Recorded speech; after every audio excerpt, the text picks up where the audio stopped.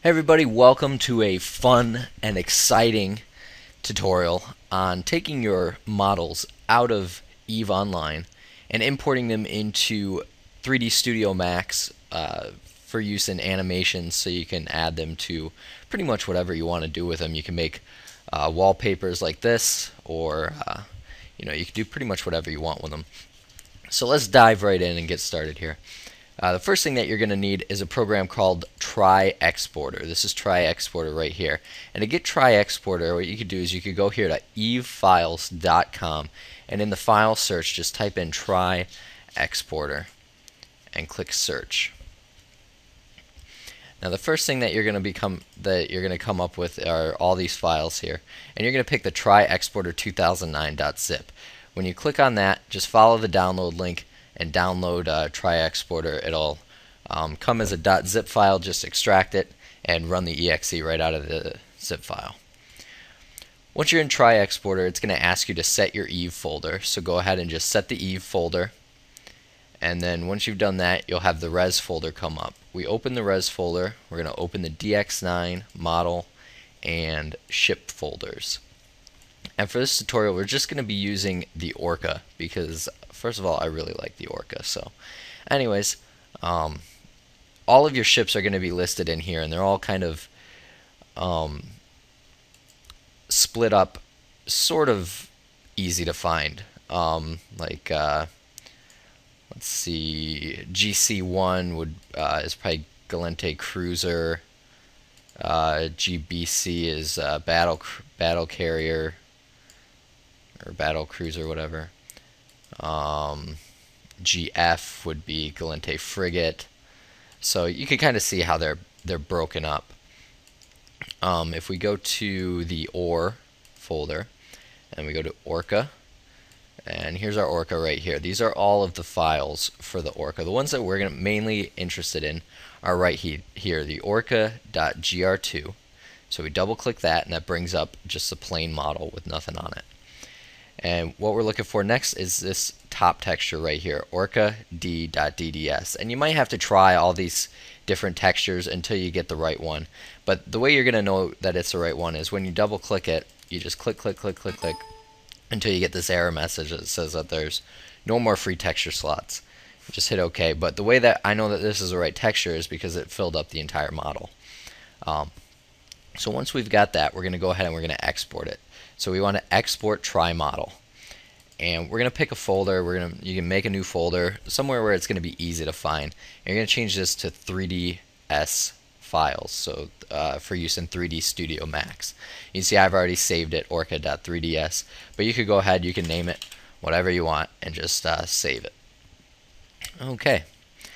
Next thing that we're going to do is we're going to go to our folder where we've just saved it. So we've got Orca 3ds, and this is what you should have. You should have orca.3ds, and you should have the texture orca d.dds. Now here's where you're going to need another utility. You're going to need the NVIDIA DDS utilities, and I'll link it in the description of the video so that you can easily find it, or you can just Google search NVIDIA DDS utilities, and it'll take you to the NVIDIA website where you can download the program. It's free. Once you've downloaded it and installed it, you're going to bring up the dialog so that you open with, and you're going to choose default program, and you're going to browse to the NVIDIA Corporation folder. Once in the NVIDIA Corporation folder, you're going to have DDS utilities, and you're going to run it with this program right here, readdxt.exe.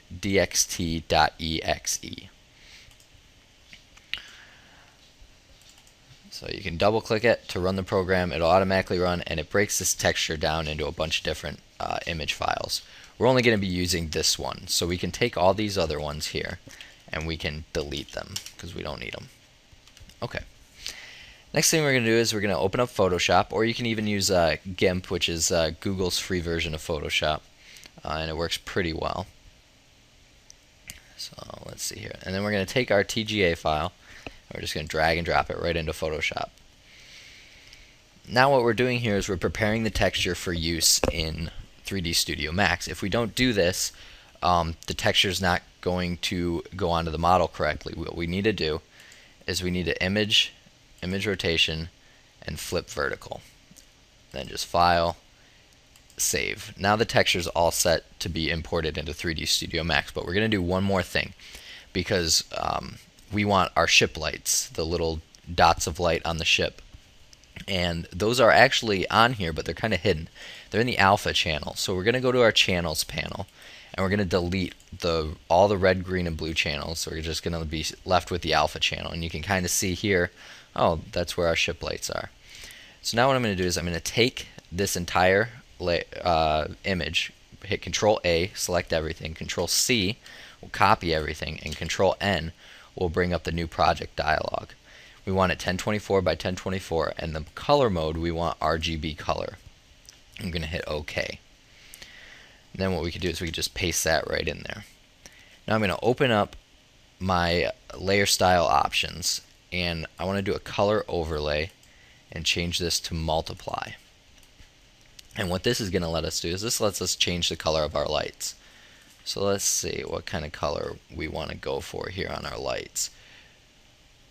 Let's do kind of like a bright orange, dark yellowish color. That looks kind of, yeah, that looks kind of cool there. So just hit OK. OK. And then what we're going to do is we're File, Save As, and we're going to save this as a PNG file. So if we come here, select PNG, and put it in the right folder. Just name it lights.png. Click Save. And we click OK. Alright. Now we're done in Photoshop, so we could close all that out. Leave that open for the time being. Now we're going to go into 3D Studio Max, and I've got mine set up so I just have 2 viewports. You can do that by going here to Viewport Configuration, and under the Layout tab you can select it any way that you want. But what we're going to do now is import our model. So we want to go to our folder where we've kept our model, and we're going to pick 3D Studio Max and open, and OK. Oh, change this to smooth and highlights because the wireframe isn't going to show up. Alright, and then what I'll do is I'll just rotate this so that it's facing the right way. You can see that I have this window here is the front window, so I'm just going to switch this around so that the front of the ship is looking at me. There we go. And there we go. Okay, now we are ready to import our texture. So what we're going to do is we're going to press M and bring up the material dialog, and we're going to click on the little eyedropper here, and we're just going to click on the ship. And then we're going to change all of these colors here to black. So black, black, black, black, black, and black. Okay, and then we're going to take our TGA file, which is right here. We're just going to drag and drop it right onto the sphere here. And then we're going to change our shader parameters to metal. And we're going to change the ambient and diffuse to black. And then we're going to click this little check mark here where it says self-illumination color. Click that and change this value to white. And then we're going to click the little square right next to that. Click bitmap and find our lights.png file. Lights.png, and click open. Now we just take this entire texture and just drag and drop it right on to the model here. Now we can close this, and if we render this out here, click render, and you can see there we have it. We've got our ship model all textured with the ship lights that color that we made them. So now you can do pretty much whatever you want with it. You can just render out images by setting the model up in positions that you want it for whatever image you're gonna be doing, to animating it and putting it into After Effects and making movies, to pretty much whatever else you want to do. So that's pretty much it, and thanks for watching.